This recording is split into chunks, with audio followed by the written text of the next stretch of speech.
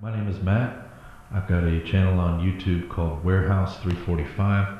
I've been posting some videos of myself playing my electronic drum set, which I built, and some musical drum solos that I've created using the program Ableton Live with the Superior Drummer. I'm going to show you how my drum set interfaces with those two programs. So essentially my drums, it took quite a while to build these. I wanted them to look more traditional, with the sizes ranging from the 6-inch to the 14-inch. Cymbals were an 808 conversion with my own design. And then I have some little miscellaneous pads which I built. These 4 2-inch pads are made out of little metal couplings. The Logitech controllers are actually foot pedals, which I've modified and gotten them off the ground, put some hitting surface on them so I can hit them with sticks. So each of the drum pads has head and rim trigger, dual zone. The cymbals have edge and bow, and the ride has a bell, edge, and bow sound. They're all chokeable.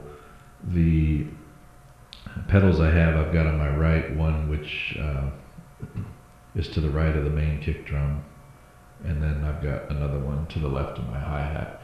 So the sounds, if just in Superior Drummer,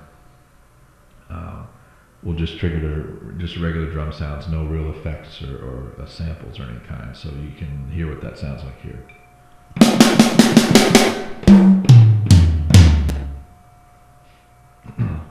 So if you look on the screen here, this is the Ableton Live platform with the Superior Drummer VST in the first slot.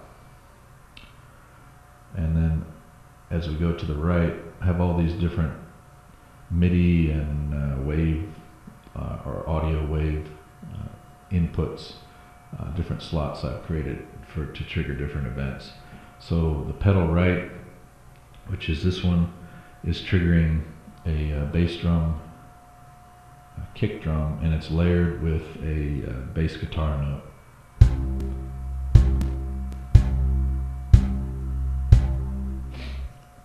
And then on my left, to the hi-hat, I've got another sample, which is a bass guitar and a kick drum. This time it's with each hit, it steps through a 4-note grouping.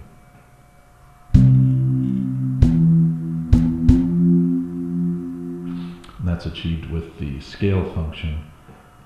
If you drag it into the board down here, you can choose the number of notes that you want to have, and the duration of the sample, and I'm just go nuts with that one because it's pretty cool. You can place a bass pattern so it sounds like you're, along with the kick, you're playing a bass note. Longer samples come into play on some of the other pads I've hit in my most recent composition. On the right here, I've got a lot of cymbals that are triggering chords, as well as some longer samples.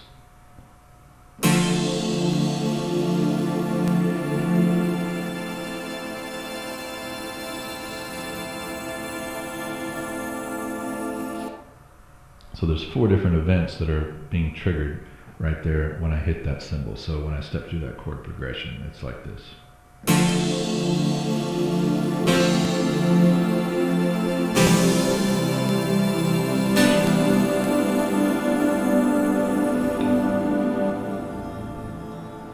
And of course I can, play along with that, and because of the sustain of those notes,